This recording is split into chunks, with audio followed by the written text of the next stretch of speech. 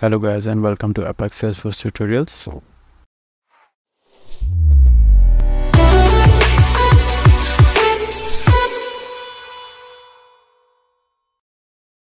Today we are going to discuss some of the 28 Salesforce important interview questions.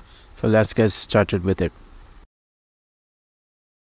Sections which are covered in today's interview questions are integration and external systems, technical, comparative, scenario-based and data management, and Salesforce architecture and design. All these topics play an important role in our Salesforce interviews, and we'll be learning about each of them separately. Please watch the video till the end and let's get started with it. First is explain the differences between a role and a profile in Salesforce. A profile is a set of permissions and settings that determine what a user can do within a Salesforce. Often profiles are tied to departments such as sales or support groups. Roles, on the other hand, determine what a user can see and access within Salesforce. Roles are most closely linked to hierarchy within an organization. The second question is, what are governor limits in Salesforce and how can you overcome them? Governor limits in Salesforce are essentially runtime limits that help prevent the platform from using too much space on a single record or action. They help maintain performance and keep Salesforce running efficiently. For example, a SOSL query has a governor limit of 2000 records being retrieved at any given time. To overcome governor limits, I need to write an efficient Apex code, change multi-trigger Apex code to single trigger, write SQL queries outside for loops, or use trigger handler when writing trigger logic in Apex. There are also some governor limits that are essentially paywalls. For these, I would purchase larger limits from Salesforce to get past them. Our third question is, can you describe how record level security is enforced in Salesforce? Record level security are the records in each object a user can view or edit that they have access to in their profile. Simply put, it enables you to limit what objects each user has access to. Firstly, the organization-wide defaults or OWDs, we set the baseline access for different objects, determining whether they are publicly readable or writable. Then we have the role hierarchy, which extends access to the higher level roles, allowing them to view record owned by users below them in the hierarchy. Additionally, sharing rules can be set up to grant access based on specific criteria, and manual sharing enables users to share individual records with others on a case by case basis. Our fourth question is, how is the with sharing keyword used in Apex within Salesforce? These are generally asked for Salesforce developer interviews. Alongside, some of them may ask in admin interview questions also, but it is an important interview question. So the with sharing keyword is used to enforce record level security on a class and extend sharing access on a particular object. When a class is declared with the with sharing keyword, it ensures that the sharing rules and OWDs defined in Salesforce are applied to the data access within the class. This means that the class will respect the record level access permissions of the current user, and users will only be able to access records they have the appropriate access to based on their role profile and sharing settings. Our fifth question is, how do you handle bulkification in Apex triggers to avoid hitting governor limits? Our answer is that I make sure to process records in bulk rather than individually. Instead of querying and updating records individually, I use collections and SQL queries as long as they are not within the for loops to handle multiple records simultaneously. This way, I reduce the number of database queries and DML operations, which helps stay within the governor limits. Additionally, I use helper methods to perform complex logic and avoid a repetition of code, ensuring streamlined execution and minimizing resource consumption. Our sixth question is, can you explain the differences between workflow rules, process builders, and Apex triggers? We'll create a more major video on this particular topic because it is a vast topic. Here we are giving a simple statement for this for the sake of time. So the answer is, workflow rules are simple if then statements. Process builders allows more complex processes with multiple actions, and Apex triggers provide full programmatic control over record processing. Our seventh question is, how can you implement one-to-many relationships in Salesforce? You can use the lookup and master detail fields to create one-to-many relationships in Salesforce. These fields help connect records from one object to records in another project. With a lookup field, you can link one record from the first object to one record in the second object. Meanwhile, a master detail field enables you to connect multiple records in the second object to one record in the first object. Our eighth question is, what are the various types of sandboxes available in Salesforce and when would you use each? In Salesforce, there are different types of sandboxes which are like to safe spaces to test changes before making them, or we can say deploying them onto the prod org. The main types are, first is full copy sandbox. It is an exact copy of your live Salesforce org. It's great for testing big changes or doing any kind of training. Our second is developer sandbox. It's for a single developer to build and test new things without affecting the real data. Our third is developer pro sandbox. It's similar to developer sandbox but has more data and storage limits for bigger projects. Our last is partial copy sandbox. It has a sample of your real data and is useful for testing with some real data but not all of it. Our ninth question is, how do you handle exceptions and errors in Apex code?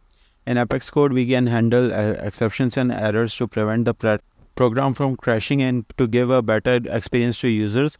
When something unexpected happens, we use try-catch blocks to catch and handle the error gracefully. This works by enclosing code with an exception in a try block, which is then enclosed in a catch block if the try block itself shows an exception. Instead of showing a clunky error message, we can display a friendly message to users or log the issue to developers to fix. Handling exceptions helps keeps the program running smoothly and ensures a better user experience. Our 10th question is, explain the difference between a custom setting and a custom object in Salesforce. A custom setting, called a record table is a small simple table to hold settings or configuration we can use across the whole organization. It's easy to access and doesn't count towards data storage limits. On the other hand, a custom object is called a configuration table. It is a bigger, more complex table where you can store any type of data you want. It's great for storing lots of information but counts towards data storage limits. Our 11th question is, what is the role of schema builder in Salesforce? The schema builder in Salesforce is a graphical tool that allows developers to view and manage the objects and relationships in their Salesforce org. It provides a visual representation of the data model, making it easier to understand and modify the schema. Our 12th question is, how do you handle data imports and exports in Salesforce? To import data, we use data tools such as Data Import Wizard and Data Loader to bring data from spreadsheets or other sources into the Salesforce. For exports, we use tools like Data Export and Data Export Service to get data out of Salesforce and save it as files. It's like making a copy of the information so we can use it outside of Salesforce. Handling data imports and exports helps keep the information up to date and lets us work with data from different places easily.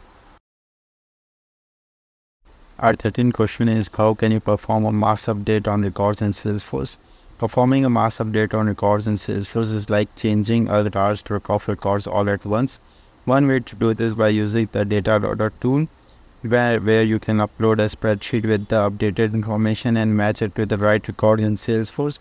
The tool will then apply all the changes to all the matched records in one go, saving time and effort. Another method is using the Salesforce reports and dashboards feature. You can create a report to filter and find the records you want to update, and then use the mass edit option to change multiple records simultaneously. We can also set a custom list view on Salesforce. To do this, you'll first need to enable special permissions on the profile user interface, including the mass edit from list, inline editing, and enhanced list option. From there, you can create a list view and specify different record types and visibilities. Once you have set up the list view, click the bulk edit checkbox at the top of the list and select all the records. Any changes you make while all the records are selected and will update the entire list. Our 14th question is, how can you schedule a batch Apex job in Salesforce? You can schedule a batch Apex job in Salesforce using the process, or we can say the pro steps. Create a batch Apex class that implements database.batchable interface. Second, implement the 3 required methods: start, execute, and finish. Third, create an Apex job by creating an instance of the batch Apex class in an Apex job. Fourth, schedule the Apex job using the system.schedule method. Our 15th question is, how can you optimize SQL queries to improve performance? To optimize the SQL queries in Salesforce, you can do following things. First, ensure that your queries are selective and filter on indexed fields. Second, avoid querying large numbers of records in a single query. Third, use aggregate functions like sum, count, average to avoid unnecessary fields. We can use relationship queries, or we can say joins. Use custom index functions. Use limit clauses, bulkify queries in Apex. Avoid nested queries. Cache data where possible. Monitor query performance. Describe the differences between a trigger and a workflow rule in Salesforce. Answer is, triggers and workflow rules in Salesforce are used for automating actions, but they have different capabilities. Triggers are used for more complex and custom operations, while workflow rules are limited to simple actions like field updates and email alerts. Our 17th question is, what is the role of summary field and how is it used in Salesforce? Most people know about role of summary field. It is present there, but they mostly doesn't know how we can use it. So we are getting it here. Our role of summary field calculates values from related records and displays a summary of the results of the parent record. It's commonly used to perform calculations like sum, count, average, maximum or minimum on child records and display the result on the parent record. Our 18th question is, what is the use of @future annotation in Apex? We use @future annotation to identify and execute a method asynchronously in Apex. When a method is annotated with @future, it runs in a separate thread independent of the current transaction. This allows the method to be called and executed later rather than immediately within the current context. The main purpose of using the @future annotation is to offload time-consuming or resource-intensive tasks like from the main transaction, making the application more efficient and responsive. It's commonly used to tasks like sending email notifications, performing callouts to external systems, or processing large volumes of data. Our 19th question is, how do you integrate external systems with Salesforce? APIs allow data exchange and real-time communication between Salesforce and external applications.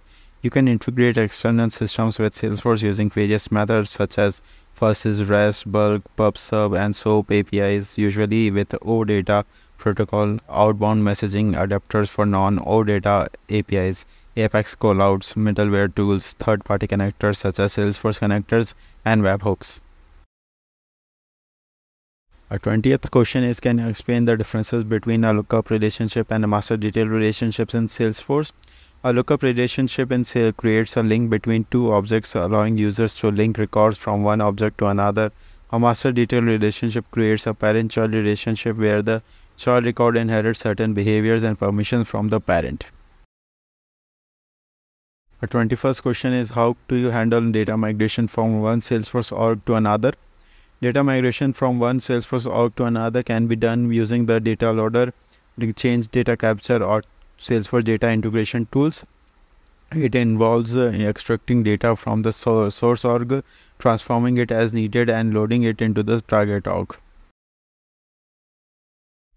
Our next question is, how do you handle data deduplication in Salesforce?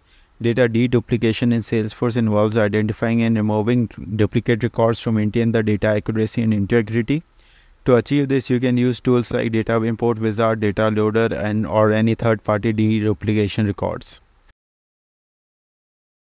Our 23rd question is, how do you implement validation rules to enforce data quality in Salesforce? To implement validation rules in Salesforce and enforce data quality, go to the object settings, navigate to the validations rules sections, and create rules with a specific criteria and error messages. These rules will be triggered when users attempt to save records, ensuring that data adheres to their defined criteria and maintains its accuracy and consistency. Our 24th question is, describe how you can maintain data privacy and security in Salesforce. Firstly, you can establish a strong user and authentication measures such as through Salesforce multi-factor authentication options, or by connecting the platform with outside authentication apps like Okta for added security. You can also define user profiles and roles to control data access and encrypt sensitive data to rest and in transit. Additionally, you can regularly monitor user access and usage patterns, conduct security audits, and provide ongoing training to ensure users will follow best security practices. On top of that, Salesforce enables you to export the org data in CSV files. This serves as a backup of your information in the event of a security breach or data loss. 25th question is, can you explain the differences between a static and dynamic SQL queries in Apex? In Apex, static SQL queries are written at compile time and are fixed, meaning the query structure and fields are known before execution. These are written within square brackets mainly. Dynamic SQL queries, on the other hand, are constructed at the runtime as strings and allow for building queries based on dynamic conditions or variables, offering more flexibility in handling varying query requirements. Our 26th question is, how do you handle long-running processes in Salesforce? To handle long-running processes in Salesforce, you can use asynchronous Apex such as batch Apex or queuable Apex. This breaks down the process into smaller chunks that can be executed separately and efficiently in the background.